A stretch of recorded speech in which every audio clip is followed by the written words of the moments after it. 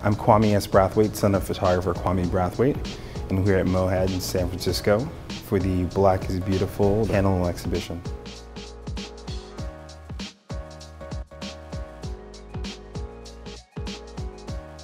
First and foremost, my people are Black people, and I'm rooting for everybody Black.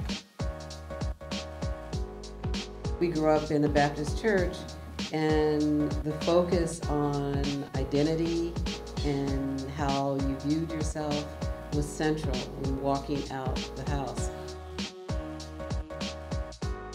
What I've been taught to look at as beautiful is the notion of being yourself.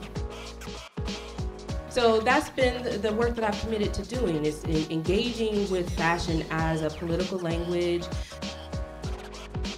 How do we think about belief systems and legitimacy narratives that need to be explored?